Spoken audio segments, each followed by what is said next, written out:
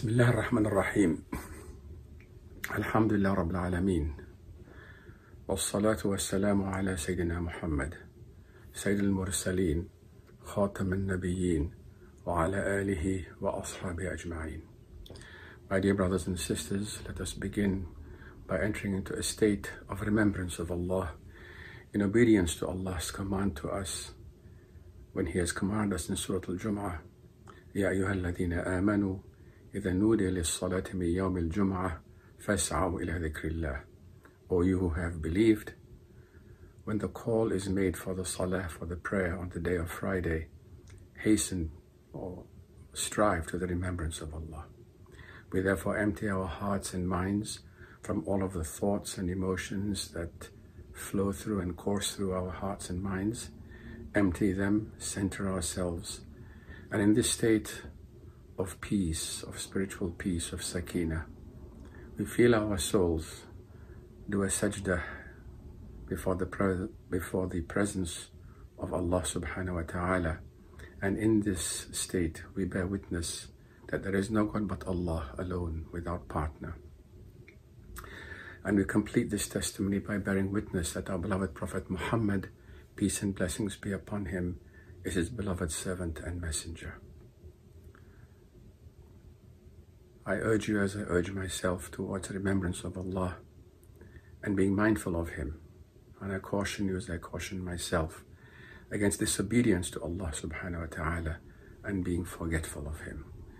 Because forgetfulness of Allah is the primary sin which our ancestor and first human being Adam alayhi salam committed, and it is something which is intrinsic in human nature.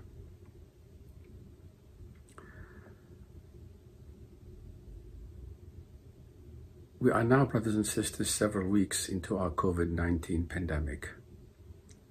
And something that I've observed is that a lot of people are essentializing, if you allow me the use of such a word.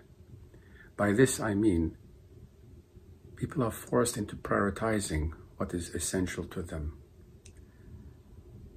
They do this in their shopping, in their clothing, and what they are trying to prioritize of their lives. Some have taken to discarding things that they no longer need, especially if they live in city apartments where space is very much at a premium. We have noticed this phenomenon being written about in some of the newspaper articles that describe how people have been coping with the demands of social distancing. It occurred to me that this pandemic is exerting an essentializing influence globally, cutting across all areas of human activity, even, I propose, religion. We note that the Saudi government has suspended Hajj this year. They have also urged all Muslims to do the Tarawih prayers at home. All Muslim governments all over the world have urged Muslims not to congregate at mosques, even though they still do. And while Hajj is certainly one of the 5 pillars of our faith, was started by the Prophet Abraham alayhi salam, it is not the primary pillar of our faith. And while Jum'ah prayers are an obligation, many have suspended it based on the assumption that it is predicated on the physical congregating of participants. How do we essentialize our religion? And is there any real sense or any real meaning even to this term?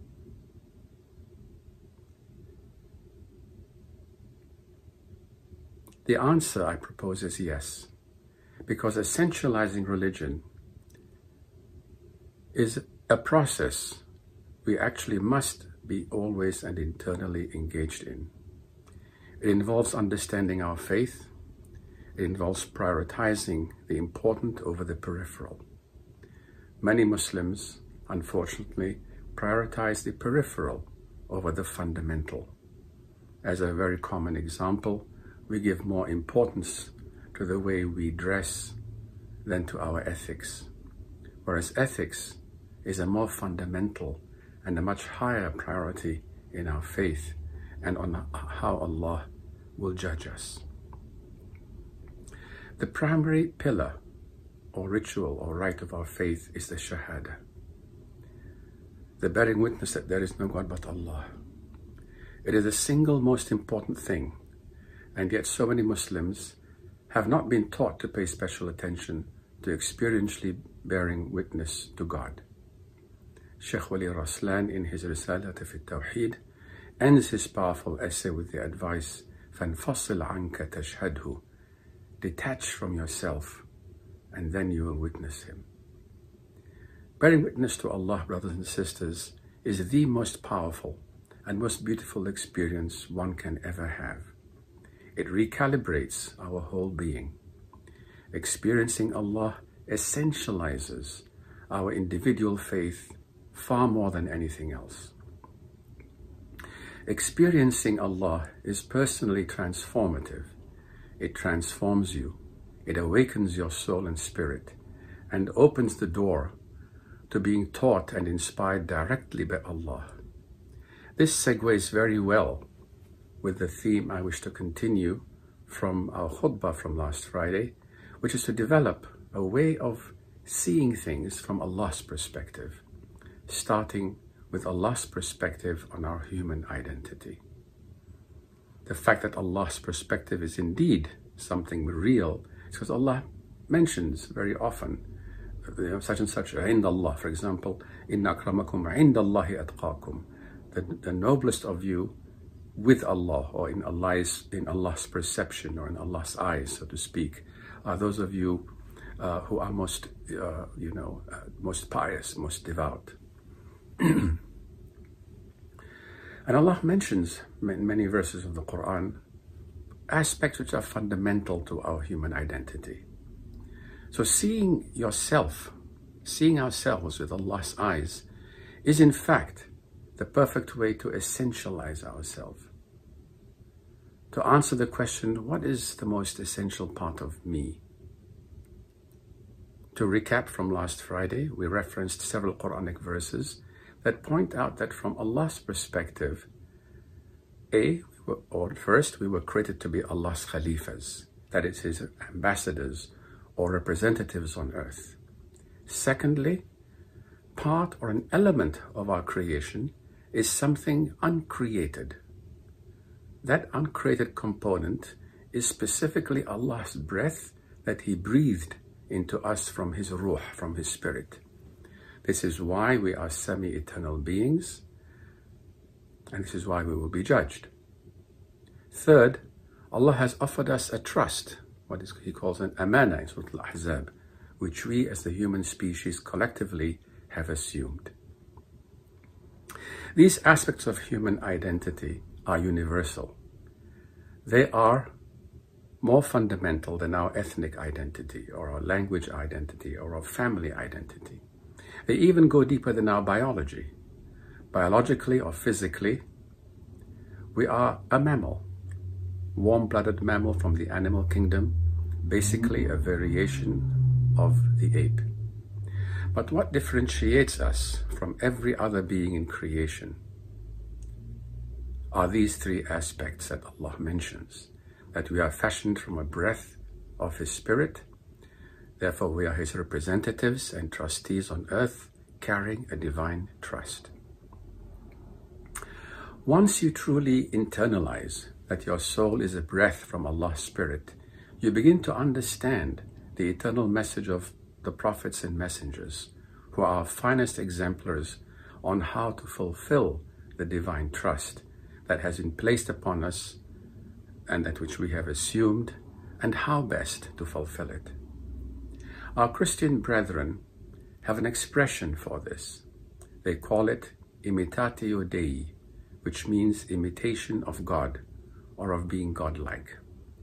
We are not prone to use this expression in Islam, although the closest we get to expressing this is in various hadiths of the Prophet. One is a hadith Qudsi, where Allah says that when He loves us, He becomes the eyes by which we see, the hearing by which we hear, the heart by which we understand, and we channel God via the actions of our hands and legs. Another hadith where the Prophet urged us to adorn ourselves, to beautify ourselves with Allah's attributes. So for example, since Allah is all merciful, all compassionate, we too should aspire to be merciful and compassionate as much as we can. Since Allah is all-knowing, another example, let us try to be as informed and as knowledgeable as we can. Allah is almighty and beyond need, so let us try also aspire to be strong and wealthy, etc. The underlying rationale for imitating God is actually disarmingly simple. It is because every attribute we have originally belongs to Allah. Allah is seeing before we were seeing. Allah is hearing before we were hearing. Allah is eternally alive before we were created.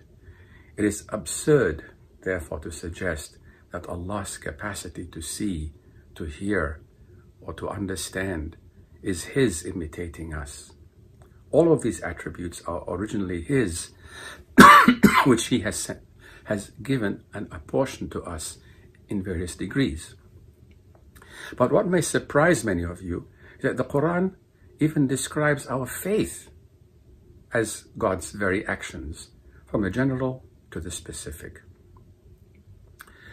I shall start with the specifics because the specifics are impossible to dispute and they are very clear-cut. First, Allah says in Surah Al-Imran, in the beginning of it, شَهِدَ اللَّهُ أَنَّهُ لَا إِلَهَ إِلَّا هُ وَالْمَلَائِكَةُ وَأُولُو الْعِلْمِ قَائِمًا بِالْقِسْطِ.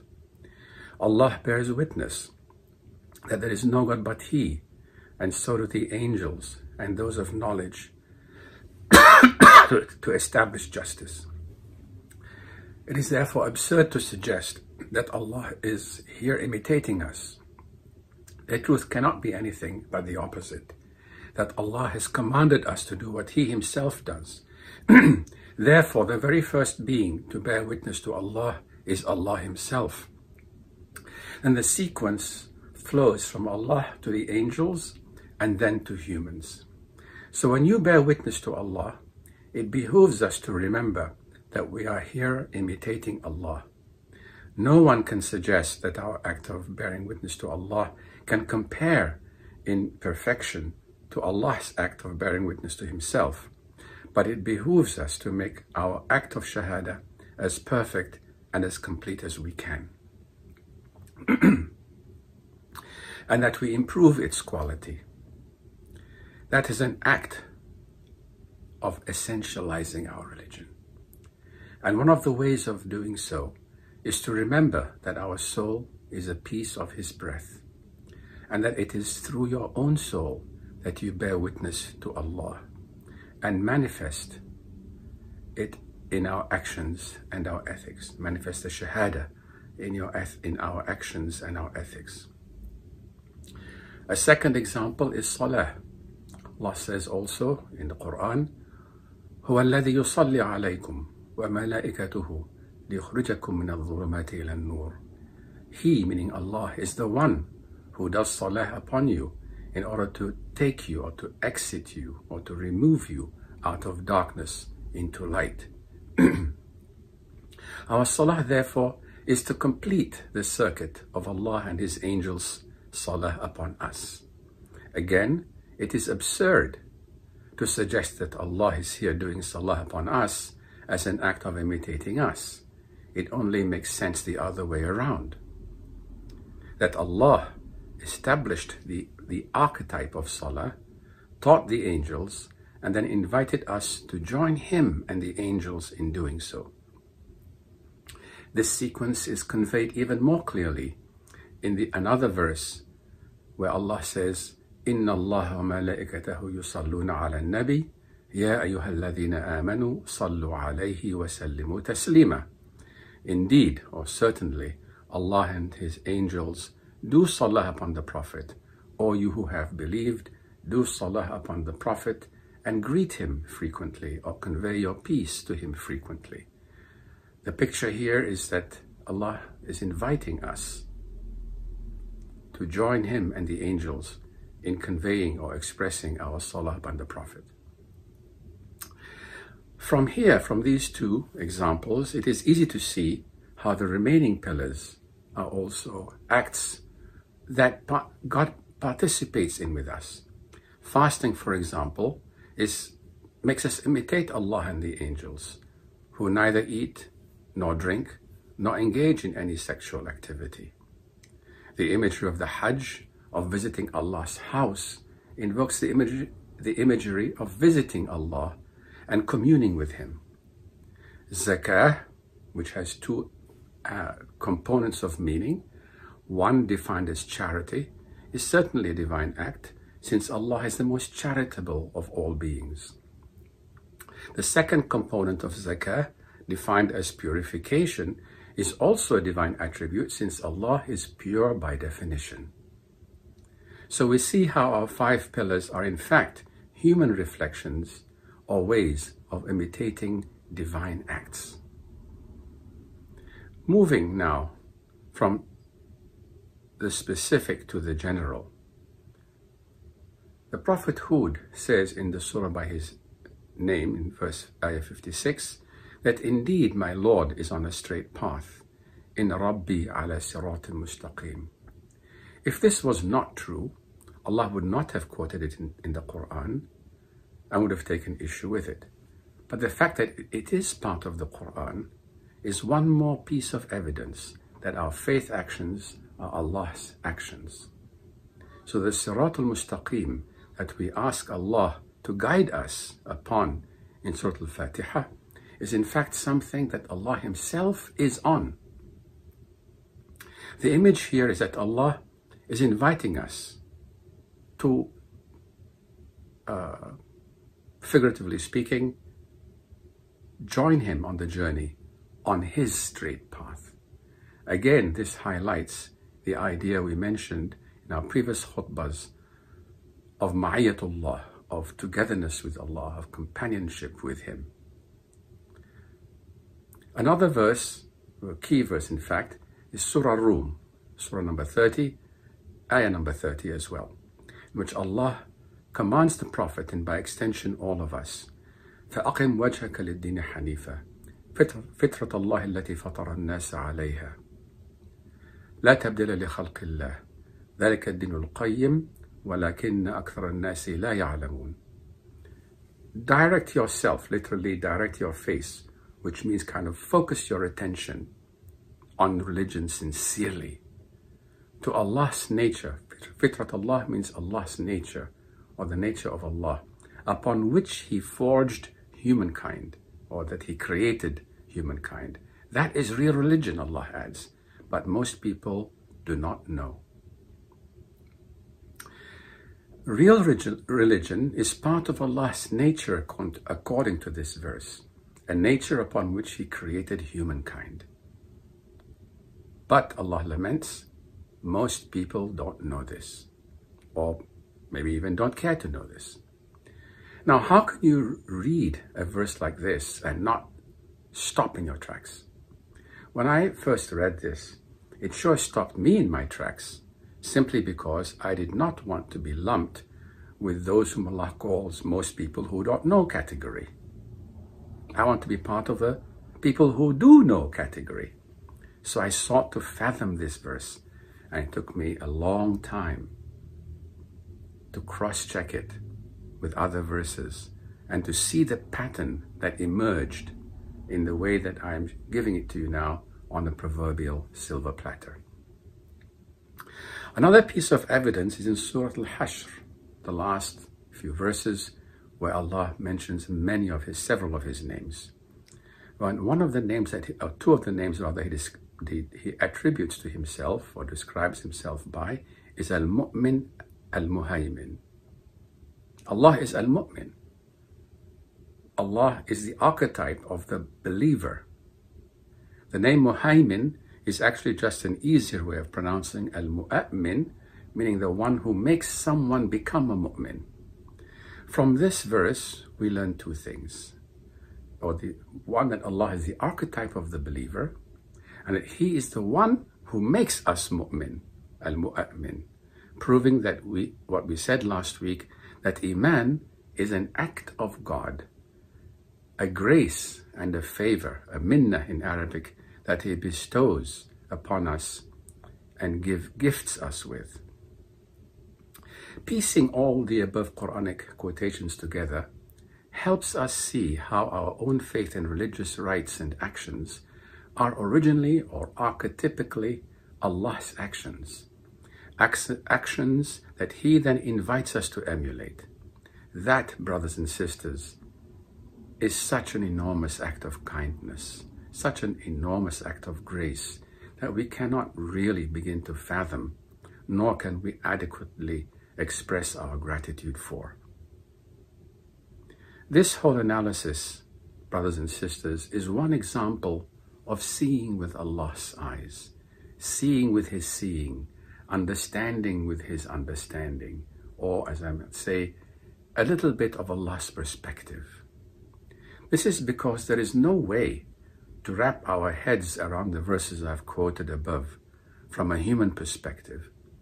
How do you wrap your head around Allah calling Himself by the divine name Al-Mu'min, for example? Or Nabi Hud saying that, indeed, my Lord is on the straight path, Inna Rabbi ala siratim mustaqim. Translations fail to convey the sense, the simplicity, the directness of the Arabic Quranic terms, because they try to understand these verses and expressions from a human perspective. The only way to gain a coherent understanding of these verses is by seeing with Allah's seeing, by looking at all these verses from Allah's perspective. And the picture which comes forth is beautiful, it is breathtaking, and it is powerful. The only way, brothers and sisters, to perfectly understand the Quran is by understanding it through Allah's eyes. The only way to perfect our faith is by shifting our perspective from a human one to a divine one. From seeing ourselves with human eyes only to seeing ourselves with Allah's eyes. May Allah bless us all, and may He enable us to see with His seeing, to understand with His understanding, and to act in accordance with His preference for us. To that end, brothers and sisters, let us once again pledge to live our lives from the perspective of Judgment Day. Pledge to remember who you are, that you are breaths of God, and that because of that, you are immortal. And because we are immortal, we will be called to account on Judgment Day. May we live our lives preparing ourselves for that day, and may it be a joyful and happy one for us, as Allah describes the doers of good, those who have received His approval, who will be happy and cheerful on that day, whose lights will radiate from in front of them and around them. Brothers and sisters, pray to Allah that He may answer our supplications. Ud'u Allah ta'ala an yastajib li wa lakum.